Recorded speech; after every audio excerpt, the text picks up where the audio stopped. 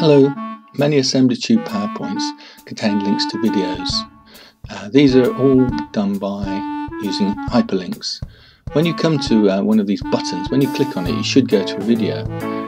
And this only works when you're in slideshow mode. So when you hover over the button, you click on it, you should go to a video. But some people find that doesn't happen, and it's often due to their version of PowerPoint. If you right click on that in standard mode, you can see the hyperlink.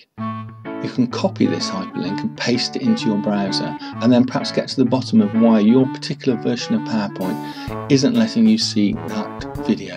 I hope this helps you find a solution to your problems.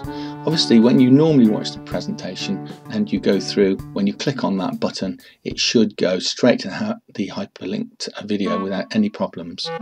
Thanks for watching.